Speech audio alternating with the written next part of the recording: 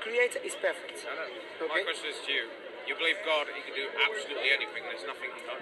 That befits So why His can't he majesty. come to earth for 33 years? So I'm saying what he just did, Live on earth for 33 years? you know what I just did? There's two things about That's God. limiting God a little bit. What you just think, there's two things about God. There's what God is and what God does. So what you just did, you tell me what God does, then you tend it to what God is. What God is does not change. What God does, Now I agree with you. I agree with you. Okay, what God does, like God speaks, but does He speak to everyone? No. He spoke to Moses, but He never spoke to me. So there is which we call attribute that of God, which is related to His will. I don't go to, but there's what God is. Do you believe Moses is the only one who spoke to God directly without help from the angel Gabriel? No, I'm talking about specifically. Intervention from the angel Gabriel who spoke on God's behalf. Yeah, but before I come to that, sorry, Joseph. Yeah? But my point, what God is, what God does. What God is doesn't change. Do you agree? I'll give you an example. God is all-knowing. That's right. He does not befit Him to become ignorant. Do you agree? That's right. Okay. God is all-perfect. Does not befit Him to become imperfect. So if God become human, that is a contradiction. Why? Because humans are imperfect and God is perfect. Therefore, that is a contradiction. That doesn't make any sense. You know, ever living. See what I'm saying? So when we say that God doesn't become a man, not because God cannot do it. No, that has nothing to do with God's ability. Rather, if God become human, that is contradiction. Because God is God, human is human. God is ever living, human they die. So if you tell me there is God and human at the same time, that is contradiction, which does not exist in the real world, only exists in people's head. Do you agree? That's not a bad argument. So I'm saying good argument. You know what? I can make it. I don't say that I agree, but it's a good No, argument. but I make it stronger in your Bible. He said, I the Lord, I do not change. That is in Bible.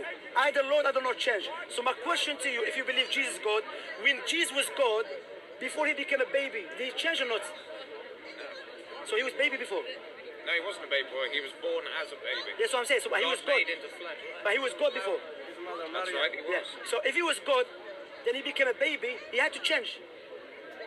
But in the Bible it says, I the Lord, I do not change. Therefore this verse clearly invalidates Jesus to be God. Genesis chapter 1, verse 26, when it's saying now we shall make man in our image.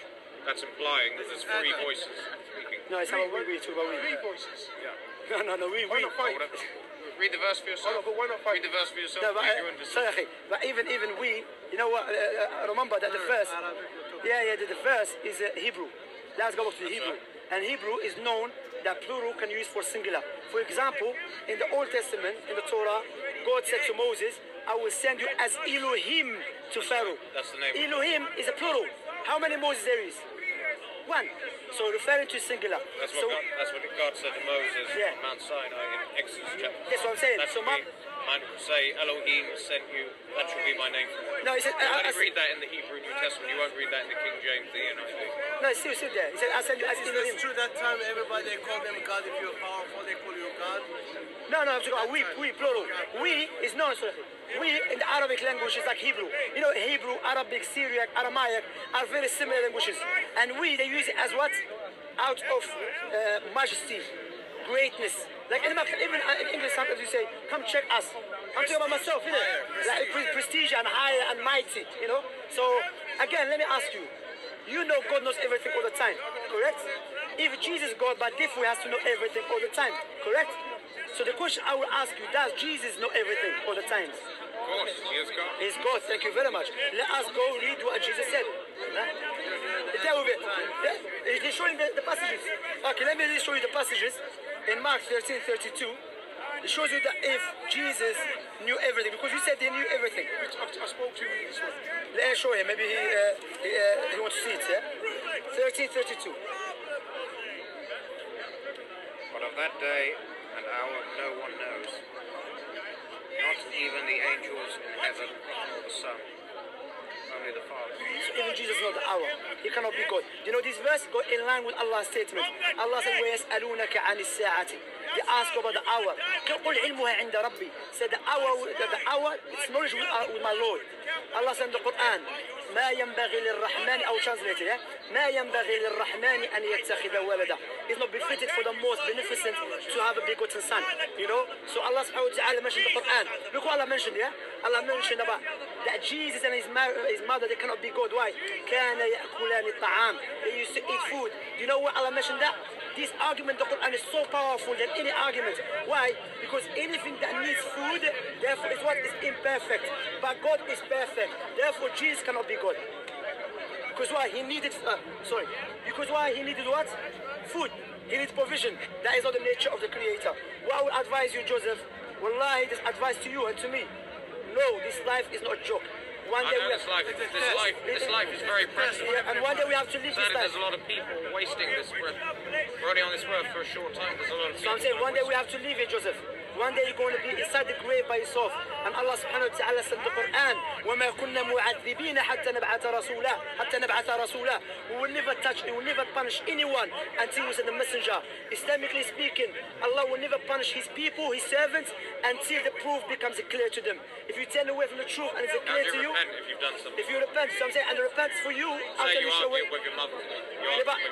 That's good, you've been good to your mother, but what about the one who gave you life? Why are you not following his prophets? Why are you not following the teaching of his prophets? That's good. It's like someone telling me, you know what, I'm going to be good to my neighbor, but... What does it say? What does it say? It says paradise is at the feet of the mother. I mean... We say, of course, we look after your mother, but remember, the reason that we look after our mothers, first of all, we are human.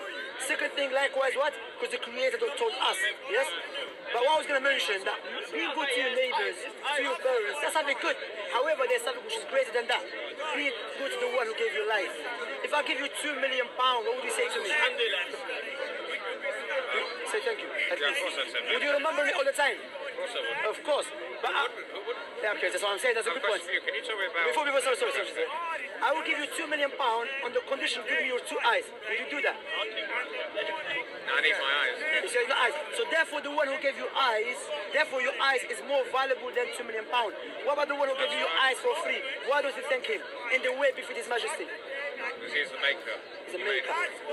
A person might say, I'm thanking the Creator, but the question, are you thanking him the way he wanted to thank him? For example, if you want to buy a gift for your friend, would you buy a gift that your friend love or the gift that you love? Your friend love. The gift that your friend love. So I'm saying, if you care, that's true. So likewise, you should worship the Creator the way he loves, not the way you love. And the only way is coming to Islam. I'll think about it. No problem at all. And it was my pleasure speaking to you. I will give you a book as a gift. That's for you. Thank you. And you do have my number? Yeah. And, What's your name again? Shamsi. Shamsi. Joseph, you say I remember your name, Joseph. The Prophet Joseph.